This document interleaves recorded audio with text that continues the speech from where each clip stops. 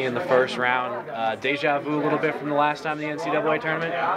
Yeah, we played them twice before. Obviously, we played them last 2010 it was, in the second round at NCAA. So I think it's good. We've got a familiarity with them. It's a close travel.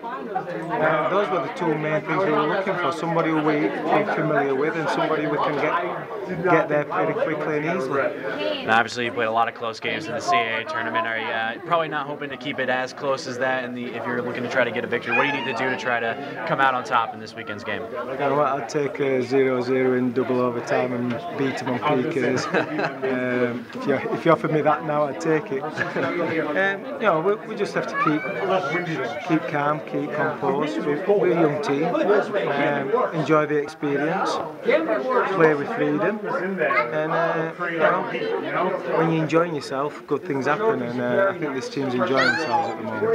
The day after winning the championship, has it really just sunk in for you yet? I'm exhausted, mentally, emotionally, physically. It's a long bus trip. I've had the kids all day. I'm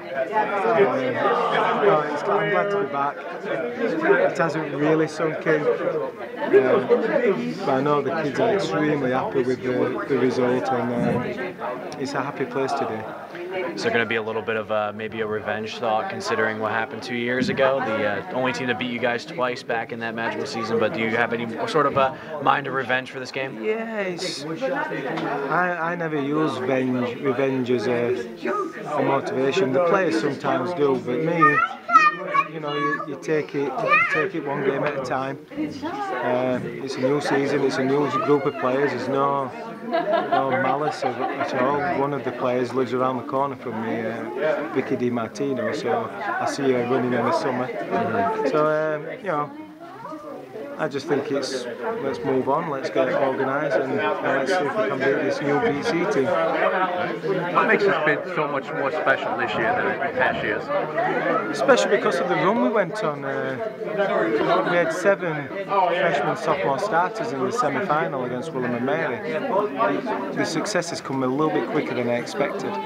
In previous years, we almost hoped or assumed we'd win the championship, and if we did the right things, we would do it. I didn't necessarily think that this year. I thought maybe, if the ball bounced our way, we get to the semis or maybe the final. But the success has come really quick, and the way it's come made it even more exciting and more emotional for us.